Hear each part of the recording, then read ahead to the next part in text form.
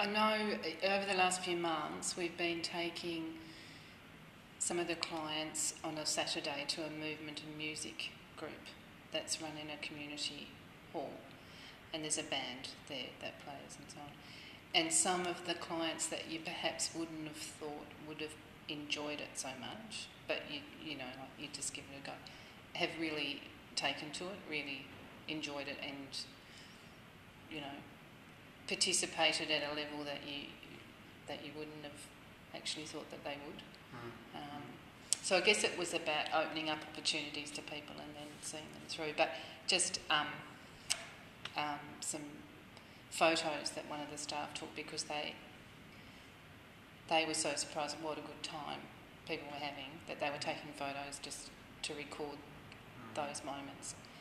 And it kind of then spins off into making sure that so we've recognised now that there's some things there that people really obviously enjoy, and try and make sure that we can make that available when they come in to respite. So.